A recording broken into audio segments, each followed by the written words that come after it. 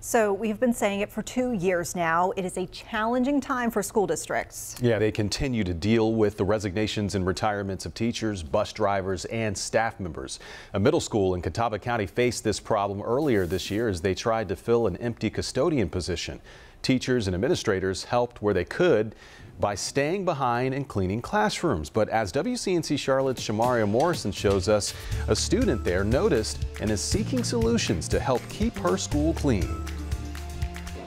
If you're a parent, you know how hard it is to get your child to clean their room or anything for that matter. Well, at this middle school, kids aren't just volunteering to clean up, they've started a club. After the halls of this school are cleared 2 times a week, this group of students meet up. Get your gloves. They're a part of the Arndt Middle School Beautification Club. Take one little broom. The club is a little different from most. It was formed out of necessity by 8th grader Grace. My teachers were doing garbage, and I was in the room doing desks. In December, the school lost one of its custodians. I overheard them talking about how they're low on custodians and how they could use help.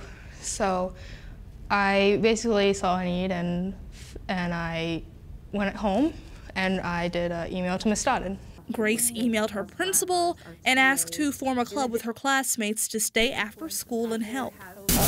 Now you'll find them taking out garbage and wiping down water fountains for about an hour and a half. The head custodian says the kids are the highlight of her week. In my heart, I feel in my heart because they made a decision to help us. The school now has enough custodians, but the club continues. Thing is, these are people who don't like to clean their bedrooms at home. But I think it was the thought of helping custodians and helping our school before we leave for high school. The club is such a hit, it won't stop with these students. They're training a group of 7th graders to keep it going.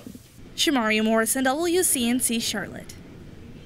Look at them pitching in. Oh my, teamwork makes the dream work.